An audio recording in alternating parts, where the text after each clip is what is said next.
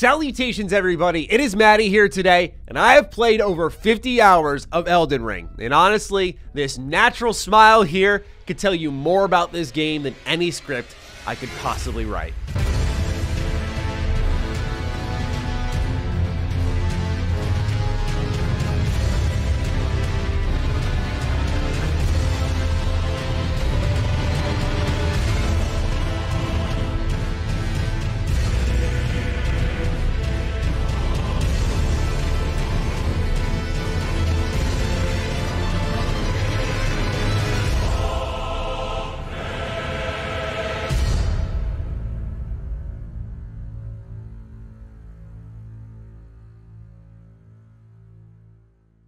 Now, I haven't beat this game yet. You could argue this is my review, but with how much I have left to discover in this massive, deep open world, I didn't feel quite comfortable marking this as my final say.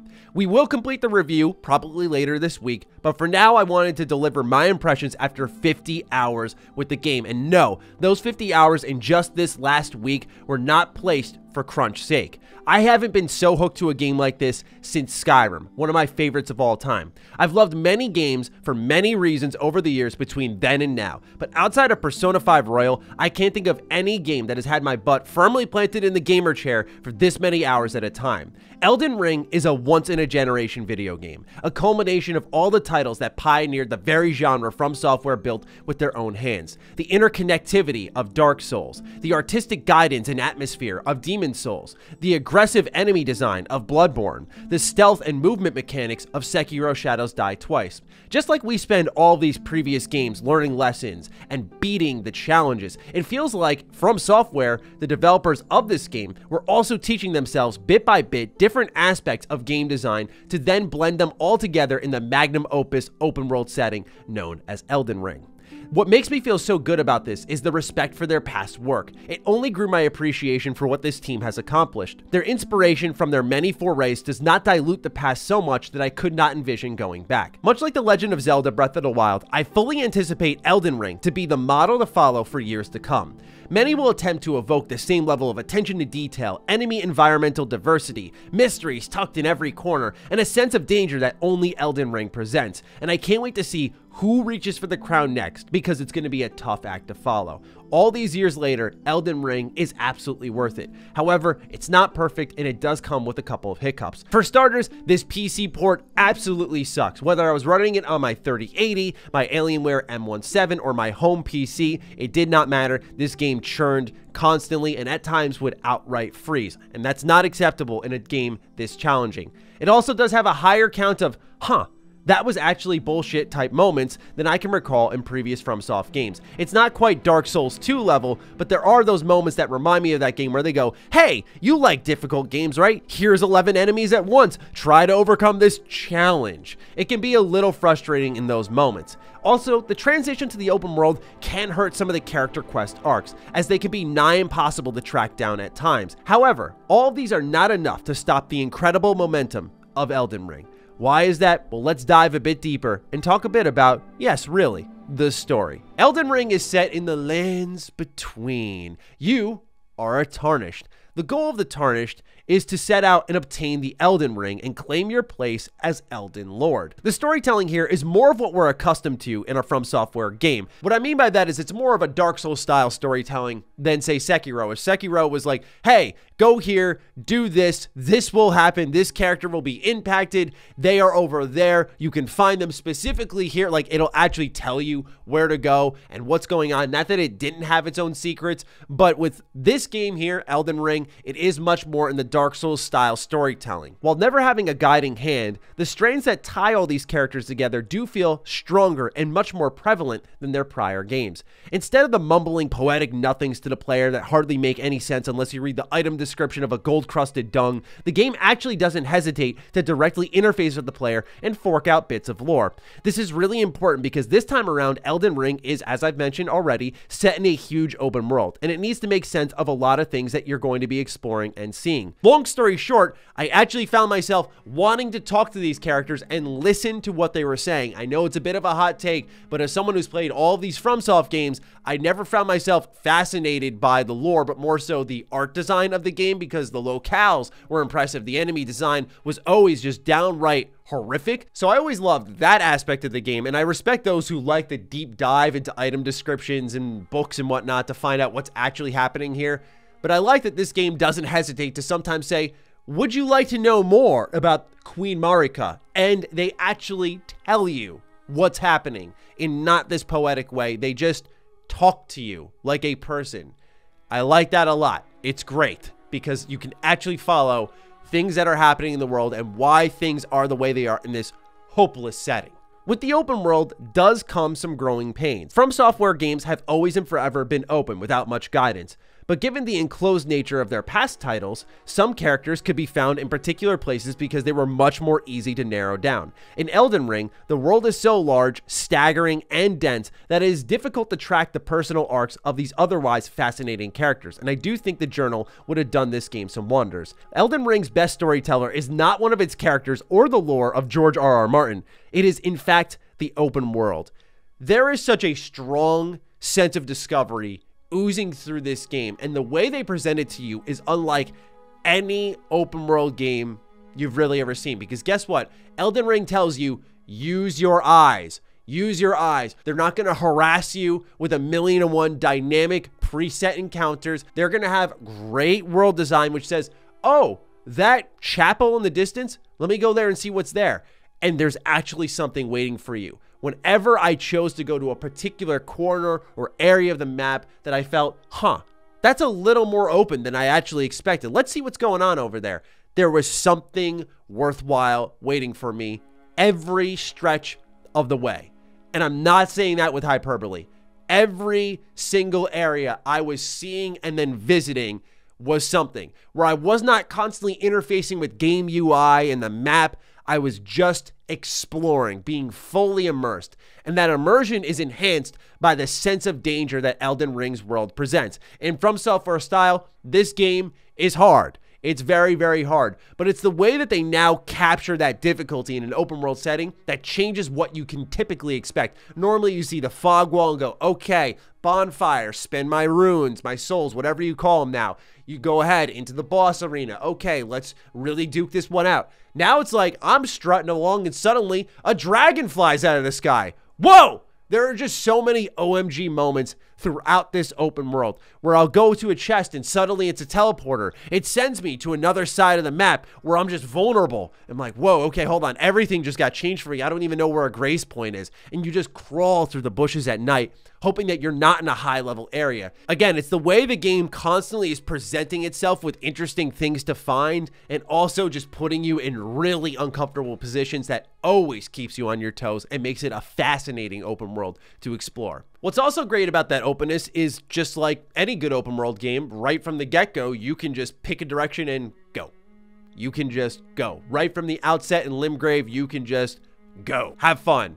There is rubber banding. There are certain areas that are for higher levels. I do like that. But this game very much does not stop you from going into deep, dark territory and facing the consequences. What I do think is the biggest strength of this game is the, and I have to use air quotes, side content in the open world, because there are moments where there are gargantuan, amazing boss fights in these deep, complex, thoughtful, well-designed dungeons that are just sitting there as side content. I'm like, oh, certainly this is main story stuff, and I don't even get a main story item. Like, I just get a really cool sword or a spear or a piece of armor. I get a nice spell. And I'm like, that was side content. I can't tell you the amount of times when you play this game, you will legitimately have a moment of going, why was that optional? That was so good that that needed to be main stuff. Like, people need to see that. Don't get me wrong, this game, like any open world game, does have its templates. You'll find catacombs, and in these catacombs, they'll be kind of like the Chalice dungeons. You'll sort of know the rhythm of them all. A couple of traps here, usually skeletons, a boss fight at the end that's activated by a lever. Yes, it will have that. The dragons, while different colors, do have different attacks, but you will encounter many of them. So yes, this game doesn't hesitate to reuse assets, but the sheer number of new things you're constantly seeing blows me away. I would actually love to see on paper what the budget for Elden Ring was, because the amount of new things that are challenging you, that you're looting, that you may not ever see is outright absurd. To me, that top to bottom level of quality, danger, thoughtfulness in the open world is what defines Elden Ring as one of the most unique open worlds you can explore in gaming, because there is truly, well and truly, nothing like it right now. On that note, let's talk about gameplay. Elden Ring, it's tough. It's a really hard game. It is absolutely going to activate the conversation on accessibility and difficulty in video games, so prepare yourselves for that. But what this game may have tricked you all with is the closed network test. You find some really good items in the early part of the game. A lot of us were walking out of it going, not too bad. You know, Market the Fell Omen was a pretty tough boss fight, but otherwise, not too bad. This boss fight wasn't that hard. This game doesn't seem too tough. We had From Software saying, oh, it shouldn't take you too long to beat it. We expect more people to beat this. Oh, I wish that were true. This game will mercilessly beat you over the head. And for me, in this month, going from Sifu to, I know this is obscure, Trails in the Sky, which is a tough JRPG, and now this, I've just been getting smacked all over by video games. I am in my most roughest and toughest shape, and this game still kicked my ass. And with those new wrinkles to difficulty, like when you die, you will actually sometimes lose runes. It's not like you die and you just drop them and loot them again. When you get them back, you'll lose like 25% of them in certain areas, which is like, oh, okay, now I really need to get these back because I've already lost something well and truly. But with those new wrinkles of difficulty come some fresh quality of life changes. For example, one of them is the stakes of Marika. So this game is all about openness and exploration. And one thing that they're very self-aware of is that, well, this is a dangerous world, so when you die, we don't want to undo that progress and send you back to some grace point that's a mile away. That's just going to kill the game flow. So they'll have these little checkpoints, if you will. They are much more forgiving, but what this allows them to do is if I encounter a boss, From Software can make that boss as difficult as they want, because I will respawn at this stake very close by with all of my equipment replenished, which is the right thing to do. For some people, this may ruin the difficulty. For me, I feel it enhances it because the game was allowed to be consistently challenging because they didn't have to hold back in case you weren't at a recent grace point. They're like, okay, let's put these respawn points here. They don't have to be grace points, so there's not a million one fast travel options around the map. Let's just keep it simple like this, and it works just right. An excellent idea that I think a lot of people were scared about because it was a sort of checkpoint system, if you will, but it works out really well. And of course, being set in an open world fundamentally changes the design of your video game, especially when we're talking a From Software game where you could sprint, jump, and crouch. I know we could do this in Sekiro. We could always sprint. We could do the sprint jumps in these awkward ways, but there's actually a defined jump button. You could crouch in the bushes in this game and do stealth attacks. I know this sounds hilarious to bring up in a review because in many games it's expected, but Soul-style games follow a very specific rule set, and now the game has changed. With these new options, there's much more verticality. There's much more exploration. For example, there's horseback riding now, and on your horseback, you can double jump. So you can get to crazy high areas in this game, especially if you find a wind tunnel, which can just shoot you up the side of a cliff. There is, again, this insane level of exploration. The movement, the traversal, definitely needs to be complemented here because it allows you to freely explore and see what this game has to offer and find all the secrets tucked in these different corners. There's also a map and fast travel points. You can typically fast travel from bonfire to bonfire in any From Software game, but in this game, you could bring up the map, click an icon, and boom, you're over to that place in an instant. No punishment, nothing like that. What's great about this is because as you explore the map, you'll find map fragments that'll then give you a more detailed view of the map, and you'll see little drawings like, oh, that looks like a building there. Let's see what's over there, and it brings you to a church, and in that church, you'll find a sacred tear, so it enhances the exploration there. But what they managed to do is keep the HUD very subtle with the Bethesda Game Studios like map bar at the top, which you can use to ping different items on the map and then track them down. And what's great is in the overworld, you'll see a nice blue ray exactly where you put that ping down, so you don't have to bring up your map a million and one times or stare at a little mini map in the corner. Again, it's about using your eyes and just looking at the game screen and what's happening around you. Now, throughout the world, you're going to find these grace points, and you'll notice that these grace points have a little bit of a golden glow going off of them and drifting in a certain direction. This is how Elden Ring guides the player. They will tell you, hey, somewhere in this direction is another grace point. And as these grace points connect from one place to the other, it will lead you to a main dungeon or a very important area that will have some loot and likely a deadly boss at the end of all of it. But if that's not enough, you'll see when you bring up the open world map that there are actually directions that they are pointing you in based off the grace points that end in one final area per biome. So there is a level of guidance here, and the world's almost constructed in a bunch of set dungeons, if you will, that are all combined together into this big open world setting.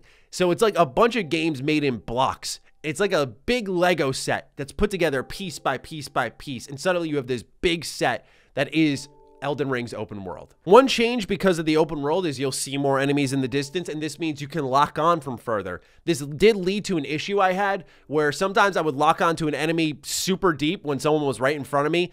This can be frustrating because when that camera's locked on someone and you're trying to roll around, your movements are centered around wherever that lock on is. And if you're locked onto the wrong person, it can give you a mighty frustrating death, because especially when this game does not hesitate to throw at you mobs of 5 to 10 enemies, which can be handled with ease most times. It can be frustrating when you're trying to swap around the lock on and click the right stick, click it again, like, come on, just lock to the guy in front of me, and you're trying to get away and get oriented.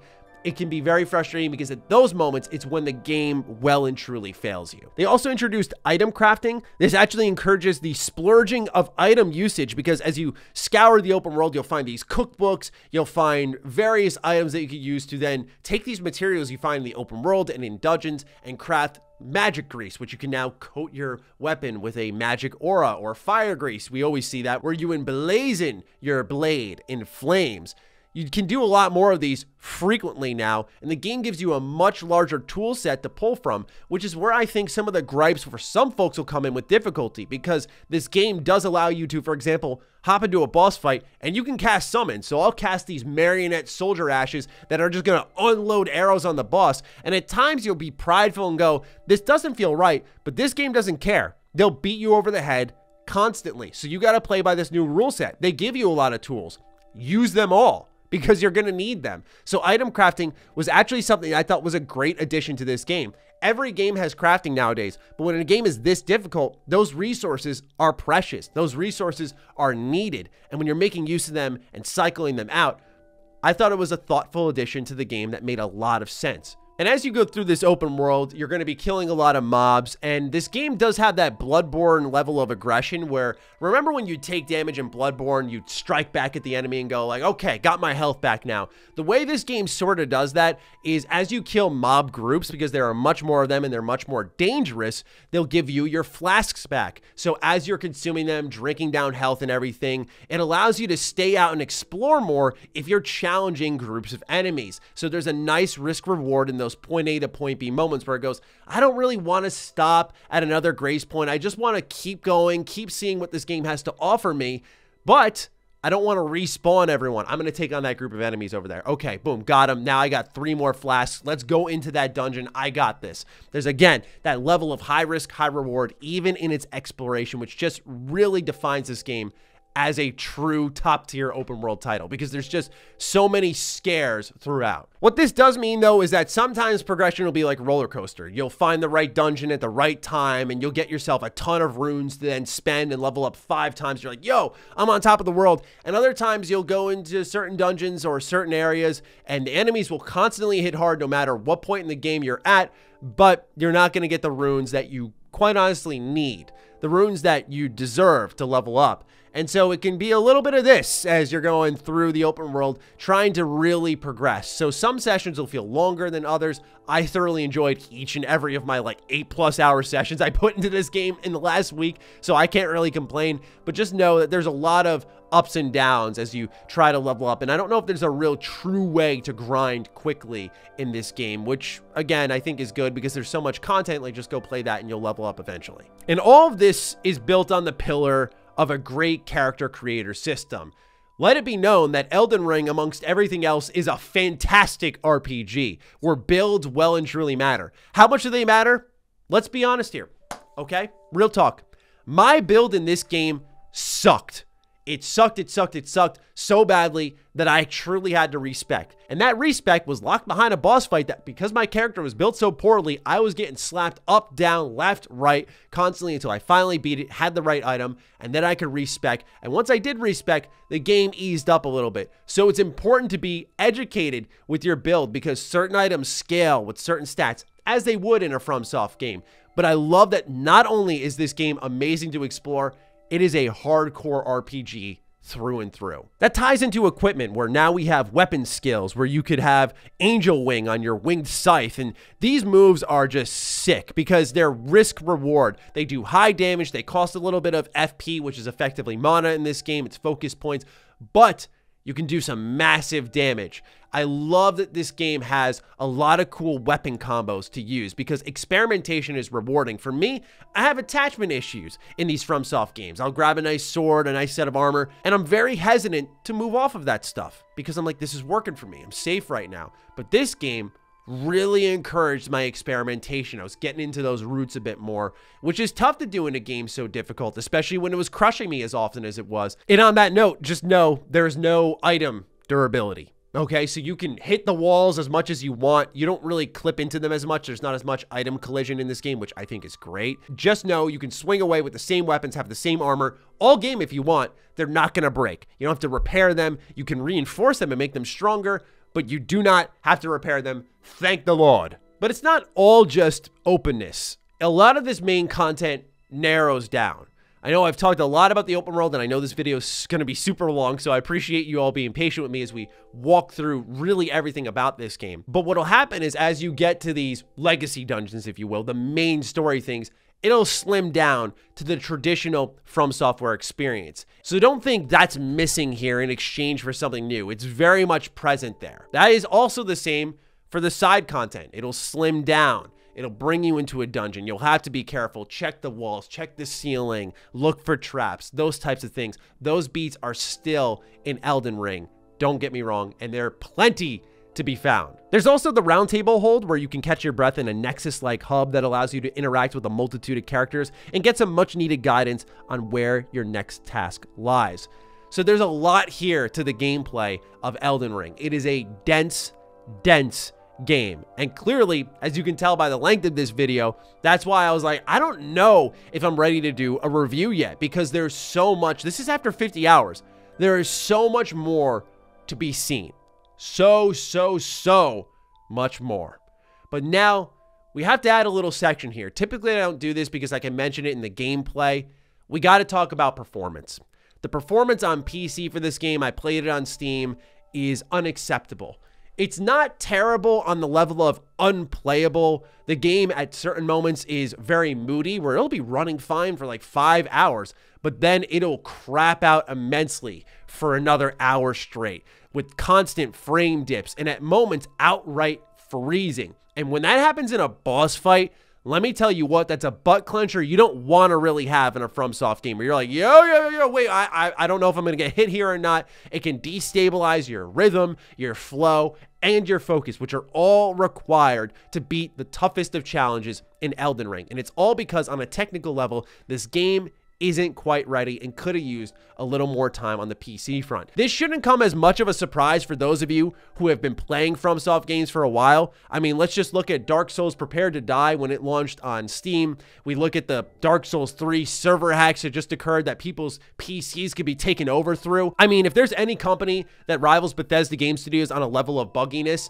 on the industry level, it's probably From Software, just no one talks about it because their games are so damn good. With that in mind, I do want to make it clear that I do know other reviewers that did have this experience on consoles, on next-gen consoles, mind you. PlayStation 5 is the specific one I had heard the most about, where the game does not run this bad. It does not have these types of dips. It is consistently smooth and well-optimized, which again would match the history of From Software games. That said, I haven't laid my hands on it, so I can't say for sure, but I think that detail being relayed to you will help you make a purchasing decision. If you're on PC, but you also own a next-gen console, I would definitely say lean to the next-gen console side of things because this PC port just wasn't good no matter where I tested it. Again, I own a 3080 here, a top-of-the-line 2022 PC. Like, this is the state-of-the-art technology right now, and that game was hardly running at times on that. Let alone my very well-spec'd M17 laptop from Alienware. This game just, it's very questionable on an optimization front. And with that, let's move into sound. So, I mentioned the artistic guidance of Demon's Souls, which I think this game closely follows. But if there's one thing I was reminded of with the remake that came out in 2020, it's that the atmosphere for that game was really pushed by its ambient sounds. The power of the open world silence, nothing but the hooves of Torrent, your horseback, pounding the ground, can sometimes be downright mesmerizing as light, little tunes drift in the background in and out, and suddenly you'll hear the screech of a creature in the distance ever so clearly and go, what the hell was that? Or suddenly the bell ringing of a mausoleum tower and you turn the corner and see this giant rock with 4 legs with a bell tower underneath it walking around. You're like, what is that? All of this is enabled by sound-based discovery. You know, hearing something, what is that? Tracking it down and seeing a thing. But it's also the well-known From Software style soundtracks that oftentimes are unsettling as untuned strings play in the background as you crawl through the decrepit catacombs beneath the land between. Immediately, this game can hop to the other end of the spectrum, where things are much more brassy and bombastic with a chorus to boot, heightening the moments of an epic boss encounter to levels that we don't see too often in games, to little details like dying to a boss and them talking copious amounts of shit. The sound design in this game is excellent. The sound of a fireball scorching and building up in your hand to when my character's doing a flame of frenzy attack and letting out a scream because the madness bar is increasing. There's just so much effort throughout every level of this game. I cannot clearly compliment it enough. So with that, it brings me to my pseudo verdict, if you will. I don't want to call it the final verdict because, again, this isn't my review, but I think I've played enough to at least put you in a direction of what you should do with this game. This is a buy on anywhere, I think, but PC. I can't comfortably recommend the PC version, but if you have an Xbox Series X, you have a PlayStation 5, and you got $60 to spend, do it. Without hesitation, if you are ready for the challenge, Elden Ring is one of the downright most fascinating, incredible games I've ever played. And again, it is an achievement by From Software, a magnum opus combining all these elements from all these FromSoft games into one, making it all work. Because as you're going through it, it's kind of like an MCU film, right? You're like, oh, that comic reference there. Oh, that character over there. You're not going to see the characters, of course, but you're going to see, oh, they were in their Bloodborne bag here. Okay. Oh, this is Dark Souls style mechanic. Oh, and that's from Sekiro. You have a lot of those moments where if you've been playing these games, you've been a student of their game, they reward you with fan service as well. So for those of you also who are looking for a little more Bloodborne vibes, this game takes good care of you too. And as someone who's dying for a Bloodborne remaster, let me just tell you right here, right now that, this game also kind of tortures you a little bit. So with that, ladies and gentlemen, those are my much elongated thoughts after 50 hours with Elden Ring. I truly love this game. It is 100% going to be in the Game of the Year conversation. There are no doubts about that. And it's one that if you have the money and the console and you're ready for the challenge, you should absolutely be picking this game up because it's an achievement in gaming history as far as I'm concerned. I think quite highly of this game, and it's going to be really hard to budge me off of this game being placed somewhere else other than in a top 3 Game of the Year pick for me. So with that, ladies and gentlemen, enjoy Elden Ring if you pick it up. If you have any questions or thoughts, leave them in the comments down below. I'm looking forward to reading them. And with that, I'll talk with all of you in the next video. A big thank you to all the patrons, all the members who support the content here, especially long review content like this. You make all of the investment worthwhile. Stay sexy, stay active. I love you all. Peace.